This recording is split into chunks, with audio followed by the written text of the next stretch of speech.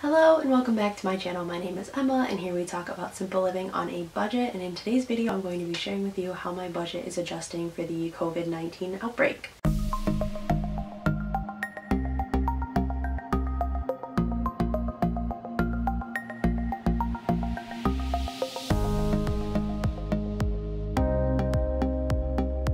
As it was announced, the government is currently suspending student interest and payments for the next 60 days on all government-held student loans. Luckily for me, all of my student loans are government-held. However, we'll be taking slight advantage of this since I will still be getting paid for the foreseeable future from my job. I'll be working from home.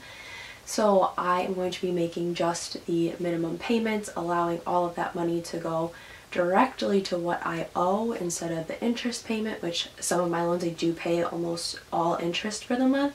So I'll be taking advantage of that, and the rest of the money I'll be putting in savings, and depending on how long that lasts, I'm going to be evaluating what to do with the money that I've saved afterwards. The next thing that I'm going to do is reduce my cash categories. I do not need to put any money in my fun money cash envelope or my eating out envelope, and then I will be reducing my grocery budget a little bit because I typically just buy supplemental groceries for work and then eat what my parents have at home for dinner and for breakfast. So because I'll just be eating at home, I'm just going to eat what's in my parents' house. My final change is that I will not be taking out cash. They are saying that cash could be a spreader of the COVID-19 virus since it can stay on certain surfaces. So just to be careful, I will be using all debit card spending, and just as a background story, this month I vowed to use cash as frequently as possible, and so in 2020 so far I've only swiped my debit card 3 times, but over the course of this coronavirus, if I do need to spend any money, it will likely be on my debit card except for my cash because I do go to a cash-only gas place.